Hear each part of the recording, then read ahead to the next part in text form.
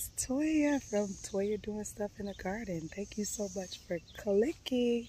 I appreciate you. Today I am going to be giving you a tour in my Zone 6A garden. I'm on suburb of Chicago, and I'm just going to be showing you one of my favorite beds that I have here in my garden. I call it my hump bed. And let's just get started, okay? This bed I'm very proud of, and I'm just gonna walk around and give you a circle. This bed I am very proud of. It took me years with S to figure out exactly what to put in this bed, because it's fighting with this tree for nutrients, and the root system under this tree is it's big and vigorous. So it's fighting for that, and then I don't barely water. I could, but it's kind of a hassle. So I don't really water this bed unless necessary. This is a water as needed bed. So I was trying to find things that really could survive those elements. And I think I have finally figured that out. So I'm going to start over here in the corner as we make our way back around. I started putting Creeping Jenny in this bed. My goal and desire is that it would just kind of take over the whole bed.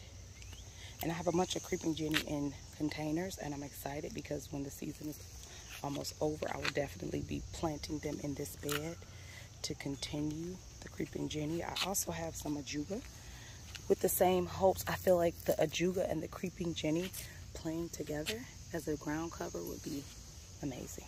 So that's what those are. Y'all, if you haven't seen, I did a little plant haul, and I bought this runner-up because usually the rabbits don't mess with it, right? Go back and check out my video. I planted it. Here's the tag. It's called Sea Heart. And they ate it down to the nub, but it's growing back. I don't understand. The rabbits this season are crazy, but I'm not even going to talk. We're not giving the rabbits we're not talking about them today. So I do have a drift of runner right here. I have 5 of them. These are the, what is it? Jack of Diamond, Jack of Diamond, Jack of Diamond, Jack of Diamond, Queen of Hearts, Queen of Hearts. I have hosta here. I'm not sure what that is called. These I just planted yesterday. These are big blue liriope. I planted 3 of those. These are some Virginias. I'm not sure the variety. I have, I think, 4 of them. 1, 2. This actually was 1, but now looks like it's 2 now. And there's 1 there and 1 there. I have a drift of fresco blue grass. There's 1 there, 1 there, 1 there, and then I just added 1 there. What else is over here? There's some heuchera here. It's like, let's see, 1, 2, 3, 4. These hostas I just planted, and they're struggling because it is so hot. These are Vulcan. I really love these. That's why I bought it. I really like the variegation. It's like the outside has the dark green, the light green, and the white stripe. I really like that. It's Vulcan. This is it's not a Jack Frost, Autumn Frost. It's a variation of the Autumn Frost, but that is brand new too. I just got that a couple weeks ago. I believe that's a Holy Guacamole hosta. It's getting big. I appreciate her. I have another one over here, and it's very small compared, and they were the same size. So I don't know why that one's so big and that one's so small.